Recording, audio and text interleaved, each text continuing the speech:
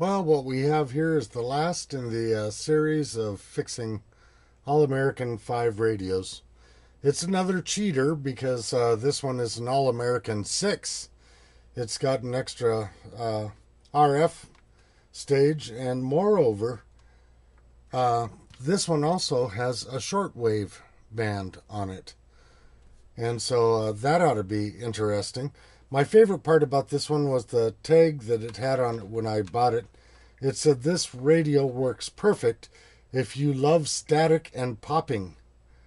So here's the good old non-polarized cord on here, and you already know what we're going to have to end up doing with that.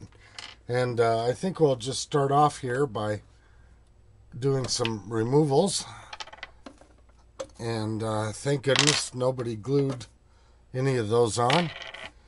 And we'll get to see the inside of this thing for the first time together. Oh, there's a piece fell off right there. Okay, so that's just kind of loosely attached. We may do something about that in the end. So I'm thinking that this plate is probably going to come off here first, and then maybe there may be some other screws that hold the chassis in, but maybe not. These might be the screws that actually hold the chassis to the radio. But we know that that chassis has to move backwards because the potentiometers and the tuning peg are all sticking out the front of the radio. So there's no way that this thing's coming out the way that it is, because it's got to come out the bottom. So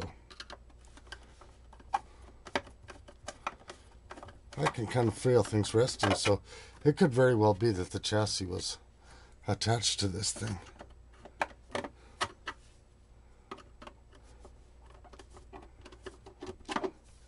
That looks like a fancy screw that somebody else put in there.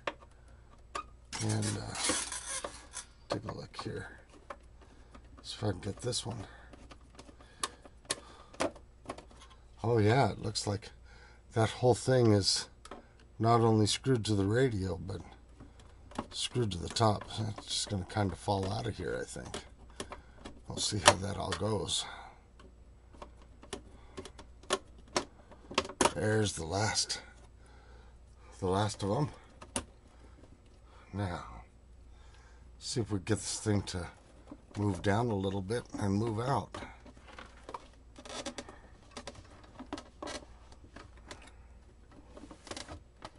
Boy, that's a rough go right there. Oh, well, that's nice. The speaker seems to be in good shape.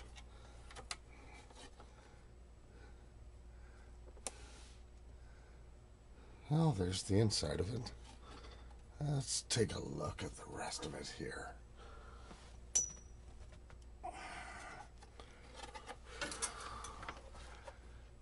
Yeah, a little bit dirty on the inside, but there's no hornet's nests, which is kind of nice.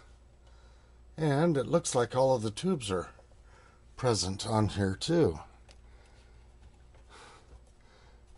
I believe that this one has a 35Z5 for the rectifier. I've got a 35L6 for the output tube. And it's got lots of nice metal tubes in here. 12SA7, 12SQ7, 12SK7.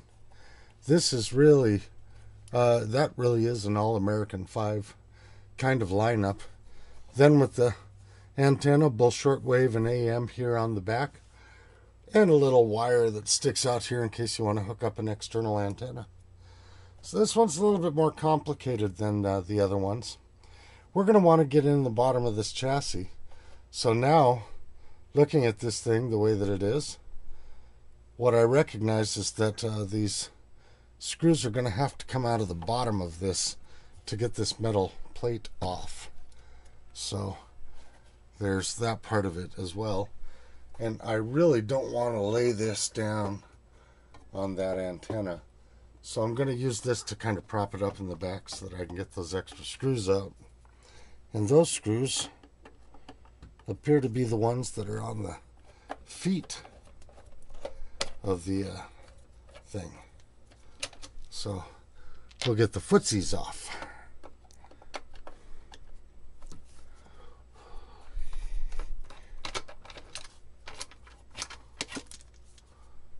Now there's another one. Got to kind of be a little bit careful here because I'm sure that this thing's going to want to fall down. Yeah, just like that. It doesn't have very far to go.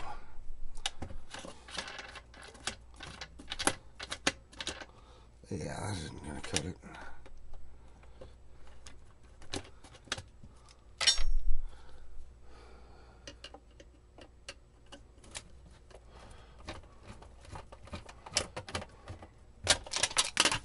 Okay. That way we can get into the bottom of it. And let's just take a little examination of what's here in the bottom. If we can take a look at it while it's on its side. Maybe we can prop it up with something here a little bit, or we'll see. Not much. Let's try it this way. That's better. Okay. Well, we can see that we've got lots of wax capacitors in here, and including the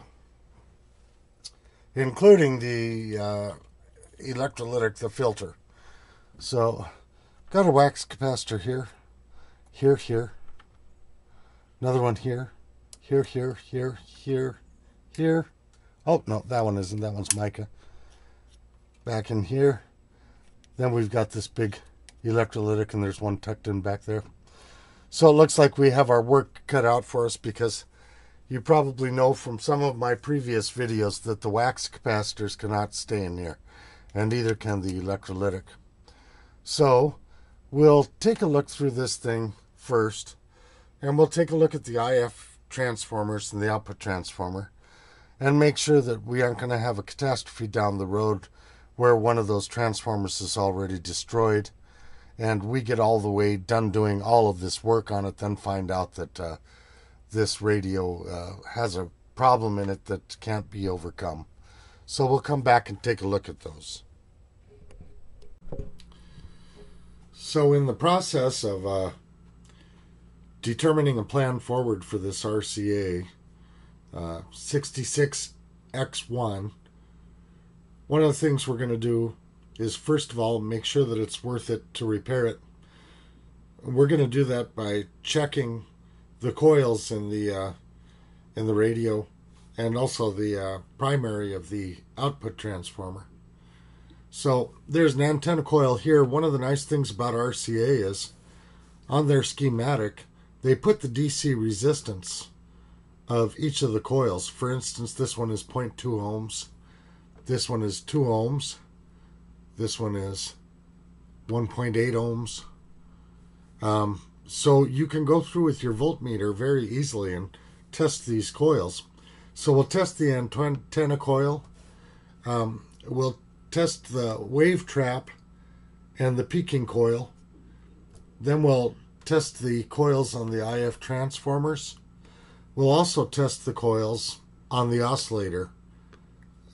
Oscillators, I should say, down here.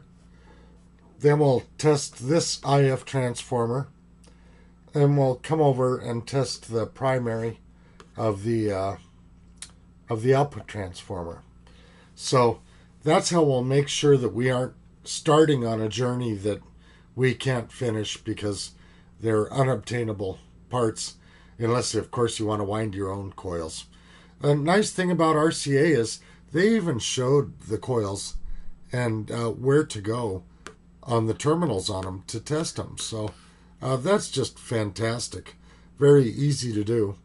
I will tell you that I've already tested these coils, and I've also tested the primary of the output transformer, and it all looks good. So we're going to move forward with this, and we're going to develop a plan on what we're going to have to replace in here to do a rebuild on this radio. All of the wax capacitors have gone bad. The electrolytic capacitors are also bad. So what we're going to do is we're going to come through. we're going to replace any of the capacitors that are not mica. And that'll be like this 0.05 microfarad right here, the 0.1 microfarad right here, 0.1 microfarad right here. Over here, this 0.005, the 0.02, the 0.02 up here, the 50 microfarad electrolytic, and the 30 microfarad electrolytic. And we'll replace this 0.05 as well. And so that's how we're going to do this. We're going to put together that plan and make sure that we have those capacitors and go in and replace all the wax capacitors and the electrolytic capacitors. Then, of course, we're going to work on the power supply over here because this is an All American 5 type of radio. We will take this switch right here and we will relocate it to over here. We will put a polarized plug on this, wire this straight through, put the neutral on this line, and put the hot before the power switch that we put over here. So we'll move this power switch over to here. That way, we can't get shocked on the chassis. So that's the plan forward for this radio. I've checked the tubes and they all seem to be fairly acceptable. I've also checked all of the resistors, and there's one resistor in there that we may have to replace. I believe it's a 220K. We'll take a look at that. It's gone quite a bit high. So that's all for now. Then we'll get down to doing some replacements on the capacitors. So with the capacitor replacement here, we'll start right at the top with this 0.01. We'll do this one down here. This is going to be a 0.05. This one's going to be a 0.1. And here I've got the three capacitors over here. You'll notice that the ends of them are marked with black for the shielded side of the capacitor. This has the black line here. The black line is here, and the black line is here. So we'll keep those shields on the low impedance part of the circuit, and we'll replace those. Come back after that and take a look.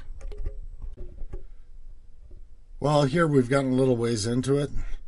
This one replaced that one, that one, that one, this one. We've got about 5 more to go here.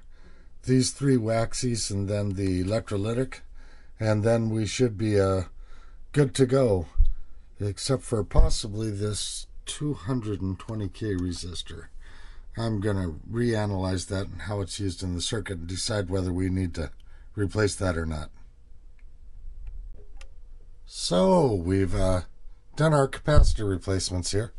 Replaced this one, this one, this one, this one back in here, these 5 right here, this one all the way down under here, then the 2 electrolytics. Put a little bit of extra adhesive in there to hold those so that they're real solid. And one of the last things I'm going to do here is, this thing had an RCA jack, and that RCA jack has some tabs on the back of it. They look like this, and they're just basically an accident waiting to happen. And I'm not going to be plugging a phonograph into this anyway. So instead of worrying about whether that switch is going to make contact or not, I believe I'll take this wire right here and put it directly to where this green one comes back. I'll cut that a little bit shorter and put that on here. And that way we'll cut down on extra noise and alleviate the problem of the audio signal not being able to make it through that jack. So that's what's going to be next. Okay, so we've got all the capacitors that we need replaced. The new power cord has been wired in with the hot going to the on-off switch, and the neutral going basically to the ground of the system. And also this wire that used to go out to this RCA jack has been wired straight from the IF coil to the top of the volume control. And as for all of the dead soldiers over here, there are quite a few. And here's an example of one of the reasons why you replace these capacitors. I'll show you over here on the capacitor checker what this capacitor looks like. Remember that what we're looking for here is for the eye on this capacitor checker to open up at each time we increase the voltage all the way up to 600 volts. You have to be careful with this machine. Here's we start going up. You'll notice that the eye, there you go, the eye stays closed, and we aren't anywhere near 600 volts. So that's the reason why you replace those old paper wax type capacitors. They just all have to be replaced, and that's what we've done. So this radio is just about ready for a test. After that, so one of the unfortunate things about this RCA is that to align it, you need to be able to, for the AM section, be able to set the dial directly to 600, and then also to be able to set it to 1300 kilocycles, and then be able to set it to 9.5 megahertz for the short wave and 10.8 megahertz for the short wave. So there are no marks on the dial backing.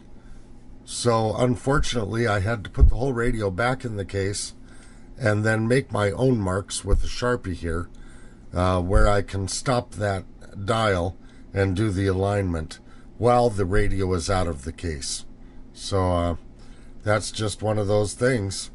They never use. A lot of times guys will put little nicks. Companies would put little nicks in the dials so that you could tell where the frequencies were, but in this case they did not do that. So I had to put it back in the case and then make the marks myself. Now we'll take it back out and align it. You can't align it while it's in the case at all. Okay, we're getting ready for the alignment, and the way that this is going to work is we're going to feed in a 455 kilohertz signal into pin 8 of the 12 SA7, and that feed in is not going to be directly connected to the pin. It's connected to the insulation on the line leading to that pin, so as to knock the signal down a little bit more.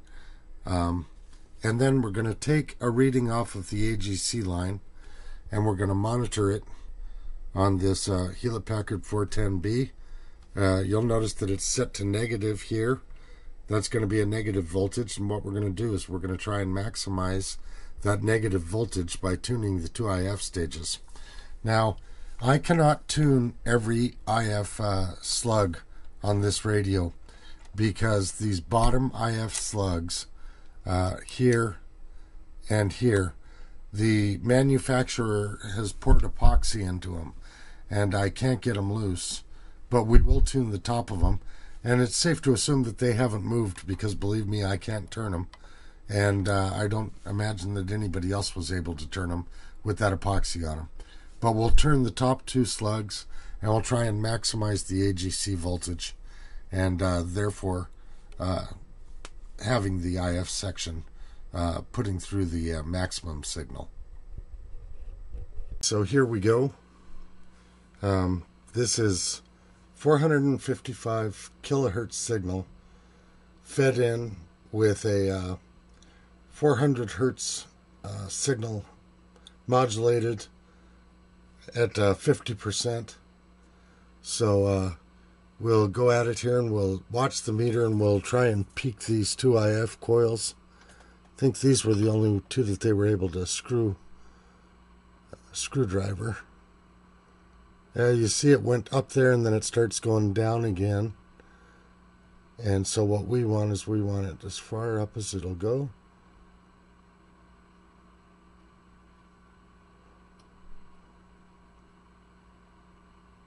There we go. Then we'll move on to the second IF coil. Once I can get my screwdriver around it.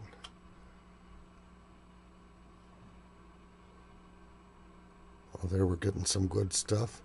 Oh, it's going back down. Up and down. There we go. We want that just as high as it'll go.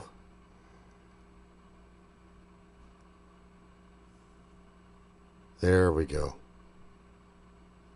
Yeah, it's looking pretty darn good. We'll take one more run through them.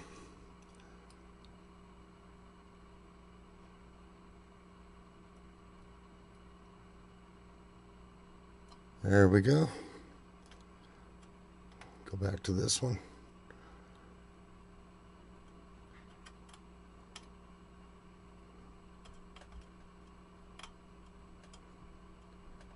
Devil getting on there. There we go.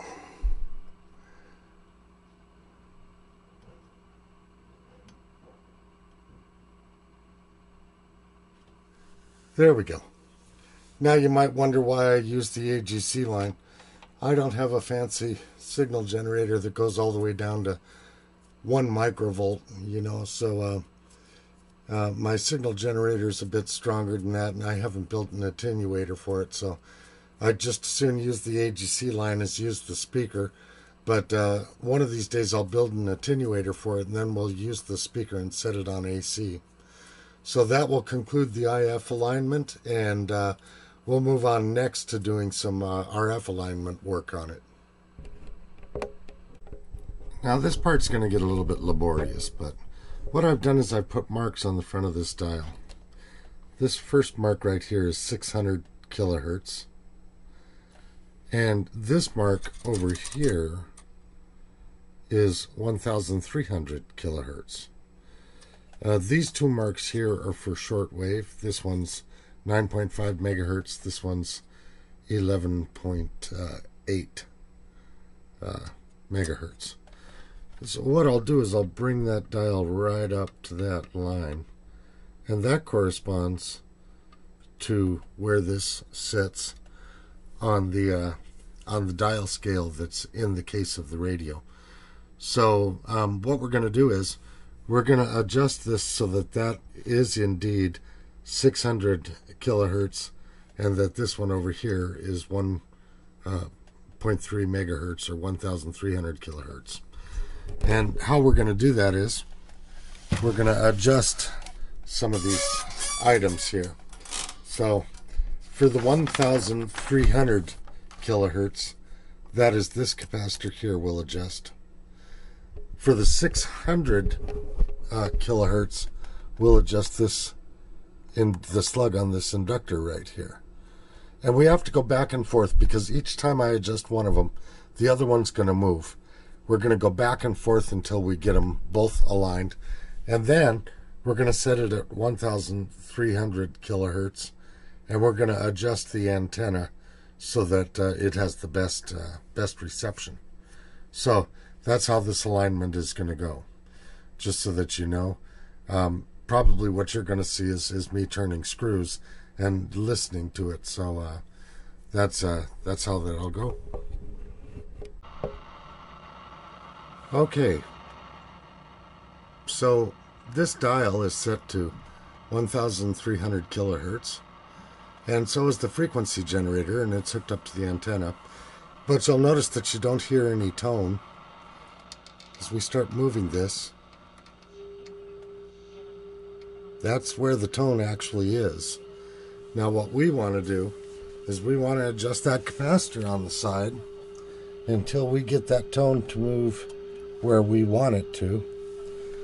And so I've got a screwdriver on it.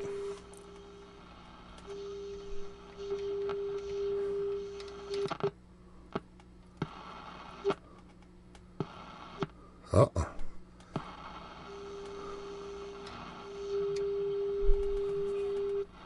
My.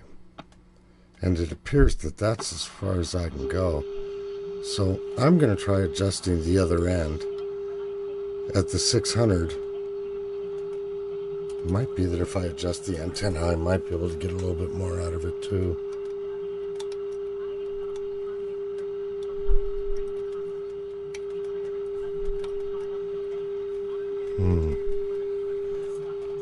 Well, that's a disturbing development.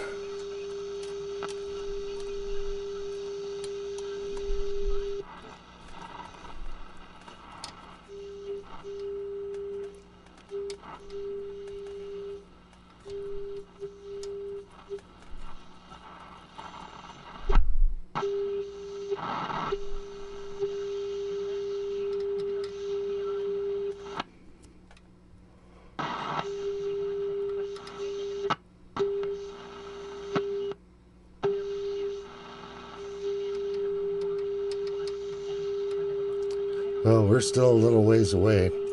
So I think what we're going to do is we're going to go down and we're going to adjust the other end and see if that moves it. Well, on the 1300 end, that's about as close as we're going to get it. I tried everything, including maneuvering the potato slicer a little bit. Anybody who doesn't know what that means, I'll take a little second in the next segment to show you. I moved it as much as I could without shorting it out, but you can only move that so far, and I did get closer, but that's about as close as it gets. Now down at 600.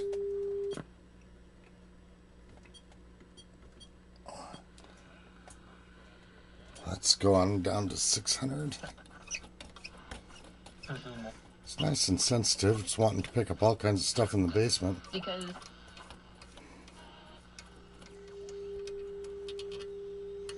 There we go. So 600 is dead on. And you take a look at where the mark is for 600. As we come up to it, we're right dead on there. So, but a little bit low up here, and that's okay. These dials weren't that terribly accurate to start with, but at the same time, I wish I could have gotten a little bit closer on that one. So now we'll move on. I think it's going to work fine. It isn't bothering me at all. We're going to repaint this back here. I'd like to see that a real pretty gold. We're going to go on to the shortwave band, and we're going to align the shortwave band next. Let's take a quick look at the potato slicer. Here's the potato slicer. It's an air gap capacitor. One of the things you'll notice on this air gap capacitor, they have plates here that have serrations in them. And what you can do is you can bend those in or bend them out only a little bit. You really can't move them much. They're on both sides. On this side they're serrated, and on this side they're serrated. What I tried to do is I tried to bend them in a tiny bit to get that dial closer to 1300 kilohertz. I wasn't altogether successful, but I did get it closer than it was before by bending just the very last one of these.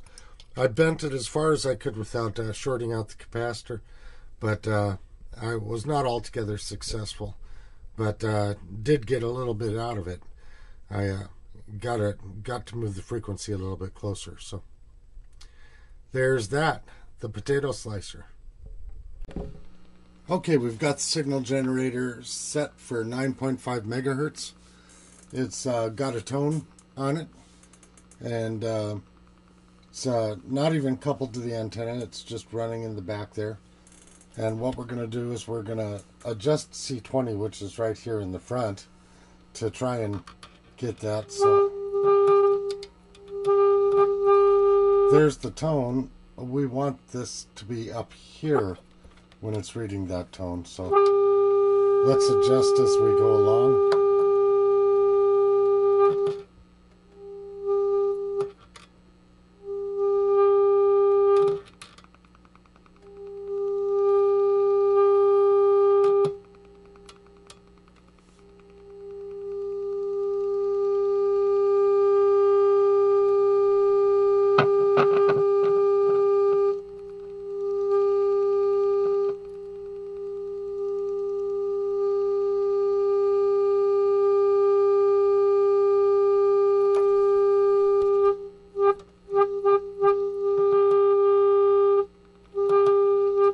Very good. That's right where we want it. Now we're going to move on up to the 11.8 megahertz range, and that should be this mark up here. And for the 11.8 megahertz one, we have to adjust the L10 oscillator coil, and that is on the back of the radio, so you won't be able to see me adjusting it, but you should be able to see me home in on it. So let's see how we can do here.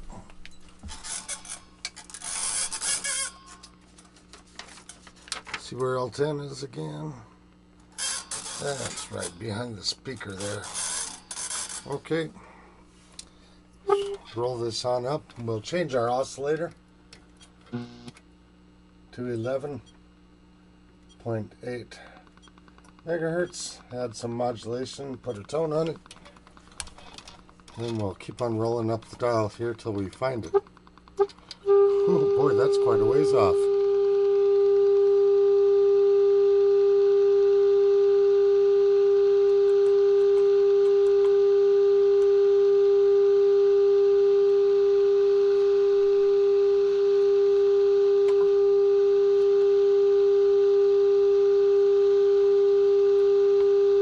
Oh, wait a second.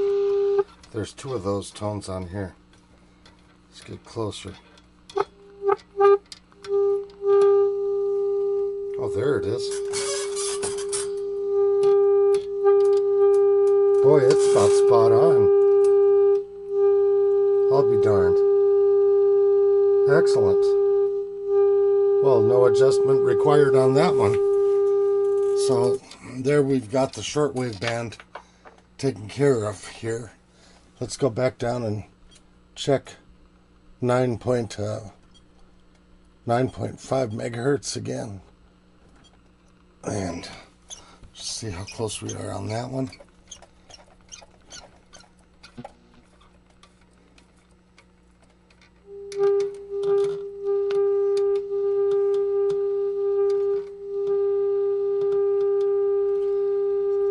Well, that's about spot on. I don't think I can do much better than that. So that'll take care of the alignment for those. The only thing is, I would like to turn that down so that I don't drive you out of your mind.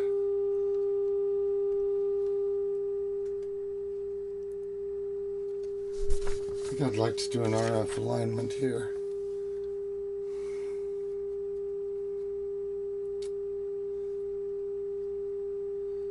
Yeah, we've got an RF alignment at 9.5.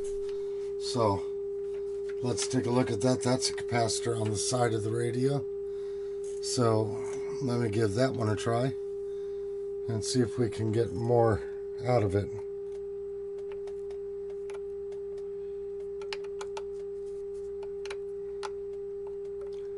Not easy to get on this one. Oh yeah. Yep, got a little bit more out of it there.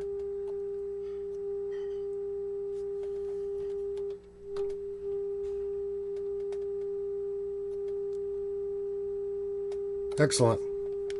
Okay, so that'll take care of the alignment of the radio.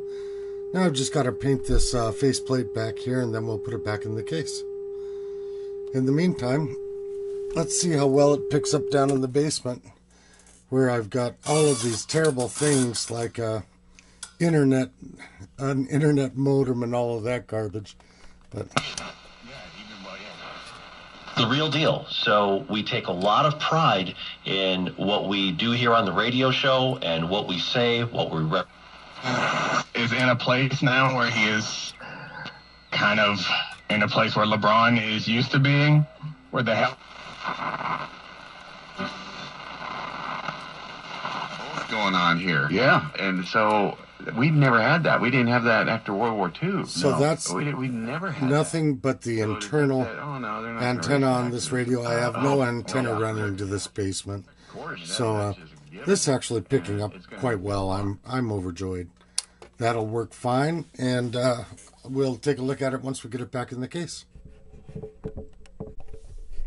Okay, so we've got the front of this repainted gold, and I'm kind of pleased with the way that worked out. And put a little bit of graphite lubrication on this needle so that it would move easier. And so I think the next thing is we're going to put it back in the case and give it a try. Okay, let's take a run through the AM dial here. We aren't going to get any short wave right now. Scott Robbins, who's excited about tomorrow? Who's afraid of a big letdown? I'm afraid of a big, huge letdown. Partnered with us financially. 36 months on approved credit. Shop Mazda of Everett and find out why Mazda of Everett. Of the Dan Bongino Show. And listeners depend on AM radio each month. AM radio is also the backbone of the emergency alert system. We back up through that stretch, and it looks like we're starting to thicken up a little bit more into... Oh, wait, I just wanted to let you know when I pick you both up, I'll be wearing my shorts. How do you see the future? You know, it's kind of a mix.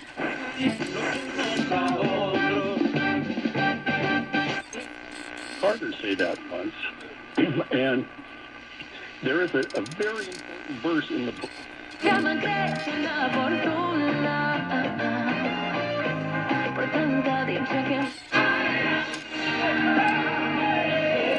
Here's the high setting.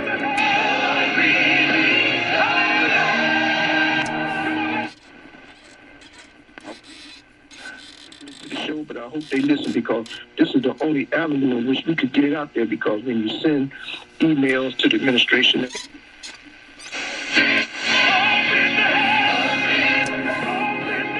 So it worked out real nice, and we've checked it for isolation. It doesn't have any voltage on the chassis, whether it's turned on or whether it's turned off. So the rewiring of the power supply worked, and this is the RCA Victor 66x1, and it turned out pretty nice, and I'm pleased with it. This will be the last one in the All American 5 series, even though this is an All American 6. Has the extra RF tube, which the farmers liked because they're a little bit further out of town. And last night I was listening to one of my favorite stations that's 20 miles away and cuts down to 10,000 watts at night. I put a little loop antenna behind it, and it picked it up great. So I'm real pleased with it, and that'll be the end of this series.